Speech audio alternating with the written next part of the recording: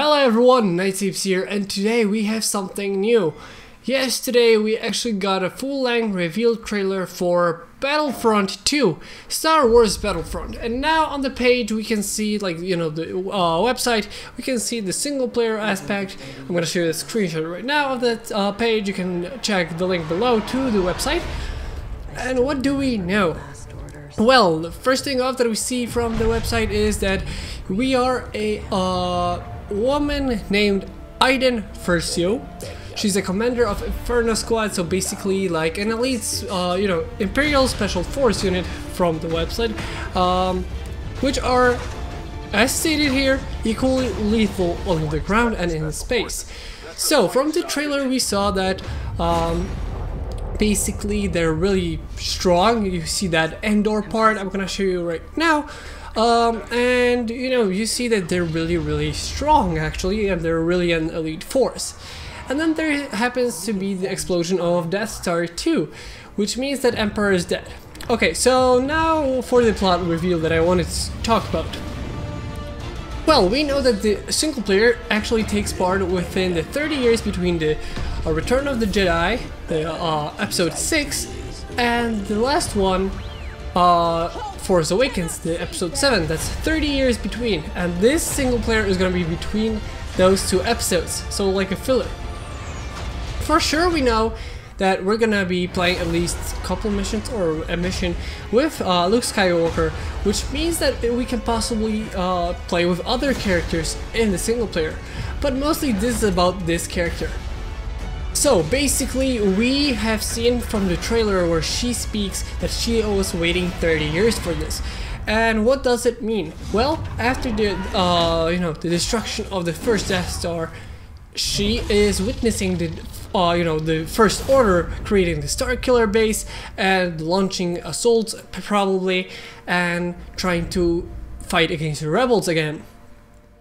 Cool thing is about this single player is that we see it from the point of view of an Imperial, and she is from a homeworld which is under Imperial control and is pretty much an Imperial city, which they talked about during the celebration.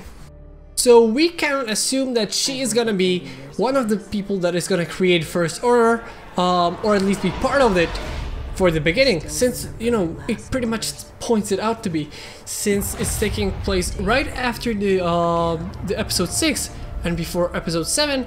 We don't really see her in episode 7, so my guess is it's pretty much just the that part, and she's witnessing the the building of First Order, and it's cool because it's from a different perspective than usual. Usually we see rebels, and this time we see a perspective of someone from the Imperials, and you see that for them actually the rebels are the terrorist kind of people. So we see it like a different point of view, and we have different point of view. Because of that we have also a different thing that they how they see the world. For rebels they're fighting for freedom, but for Imperials it could be that they're fighting for order, and they see rebels as pretty much terrorists.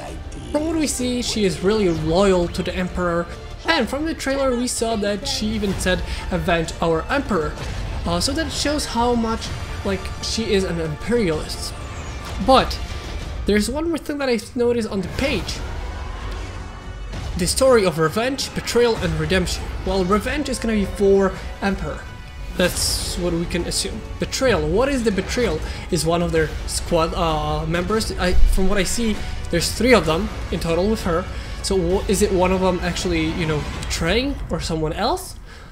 And then there's redemption, which seems it could be that she's gonna turn into a rebel. Like at the end, that's where the betrayal and redemption is, or maybe something else. We see right away that the Inferno Squad is her, with 2 of her soldiers and a bot that is gonna be with you at all times. Kind of like a ghost in Destiny. One more thing that you see on the trailer is actually the Battle of Jakku that we had in Battlefront 1. And we know that it takes place right after episode 6, where the rebels are really trying to kill off the remaining Imperials, trying to destroy everything they have, and it's a really successful actually assault. And from the trailer we know that she is part of it since we saw that single player aspect of the battle. So for now I think that is all that we know really about this single player. We know that it's gonna be spanning the 30 years, she's gonna be part of it, and she's gonna be witnessing the destruction of the Imperial and the formation of First Order, Circular Base probably, Kylo Ren and all those characters, Snoke and everyone else. We don't know if we're gonna see Snoke, but that's just speculation. And as you can see, she's really an Imperialist and it's a different point of view, so it's gonna be cool. I hope you guys enjoyed this video. Comment down below what do you guys think about this single player, and I will see you later.